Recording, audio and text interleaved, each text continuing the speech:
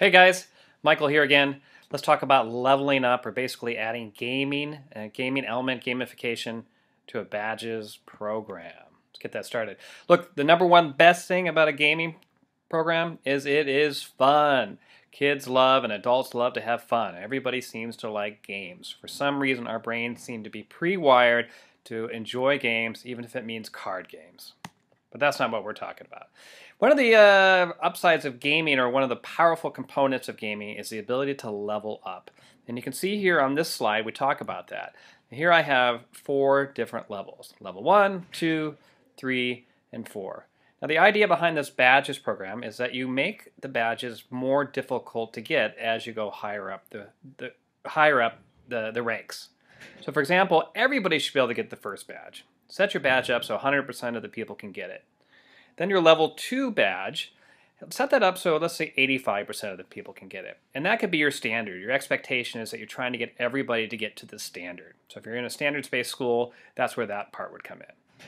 Then have the level 3 badge be obtainable by about 40% of the people, and then have the level 4 badge be obtainable by about 15% of the people or so. And there's a big reason for this. It enables something called currency to be created. And you can see there I have some monopoly money, and that's currency. So let's talk about that for a minute. So if I have monopoly money and I go out and go shopping and I hand that money over to somebody, they're just going to laugh at me, right? Because what is it? It's just a piece of paper.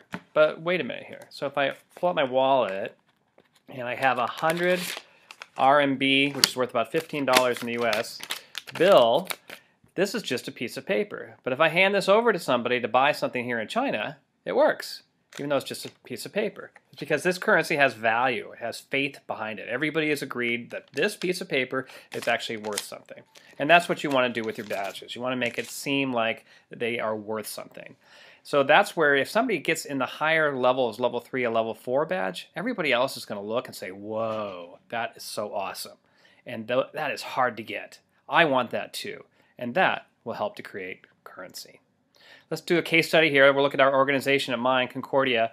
And this site, this is called the Concordia Community Site. And this is where we had people contribute stuff when they were taking the EdTech PD program.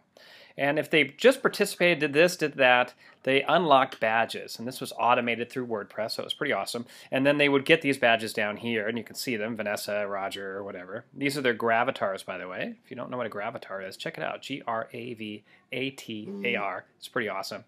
And you can see they unlocked various ones. This is, you completed the full version of Introduction to WordPress, and that was unlocked by them. That was just automated. We also had codes and things like that for them to win awards. And then because of this, they ended up getting a badge for whatever they unlocked, whatever courses they completed. People seem to like it. Students like it even more. But let's take a look at the way we set it up for levels. So we have level 1, 2, 3, and 4 here. And you can see the criteria. If they passed 1 course, 2 courses, 3 courses. Level 4 is that they designed a course. And our aim here was to get 100%, 85%, 40%, and figured 15% of the people who participate in our EdTech PD program will go on and design a course themselves. And it's been fairly close to this. Not too bad. It's just a total estimate that we tried, and it seems like we stuck pretty well with it. Now let's do a case study in the classroom, right? Remember that was getting yourself organized as a student. And here's a more detailed one, and this one might be more appropriate for what your needs are. But if a student fills out his planner for 2 weeks, and I think everybody can do that, just 2 solid weeks, if they blow it in one day and the 2 weeks starts over, 100% achievable. 4 weeks, 85%, 6 weeks, 40%, 8 weeks, 15%. Survived locker checks, and the homework turned in. So you can see how earning this badge over here, level 4, is really difficult to get. And the other kids will go, whoa, you're awesome. And that creates currency. So go ahead and do your assignment. Think about that gamification, that badging element, that currency element that you want to add to any badge program.